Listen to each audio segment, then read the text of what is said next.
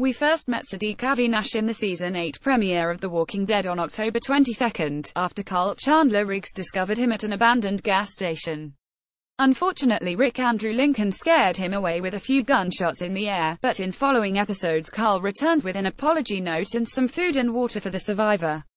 In the November 26 episode, Carl returns to find Siddiq killing a walker and they start to befriend each other. After Carl asks him the three important questions, he decides Siddiq is worthy of returning to Alexandria. But who exactly is Siddiq? Warning, potential spoilers ahead. As fans of The Walking Dead know, the series likes to change things up from comic book to screen every now and then. But here's what we know about Siddiq from the comics. We first meet him in issue 127, which takes place 2 years after the all-out war we're currently watching. He's originally from Oceanside, the now all-female community Tara found in Season 7. In the comics it's actually Michonne who brings Siddiq back to Alexandria, not Carl.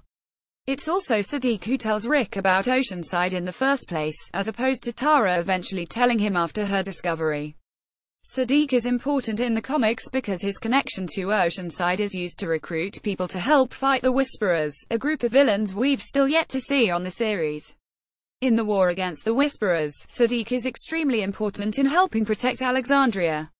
In the comics, he also has a romantic relationship with Rosita. It's unclear what path Siddiq will take on the show, especially since he's showing up so early and, as we know, his version of Oceanside doesn't exist. However, it would definitely be interesting if he joined the fight against Negan, and even more so if he hooks up with Rosita. Tell us, Hollywood lifers, what do you think about Carl recruiting Siddiq to Alexandria behind Rick's back? Comment below, let us know.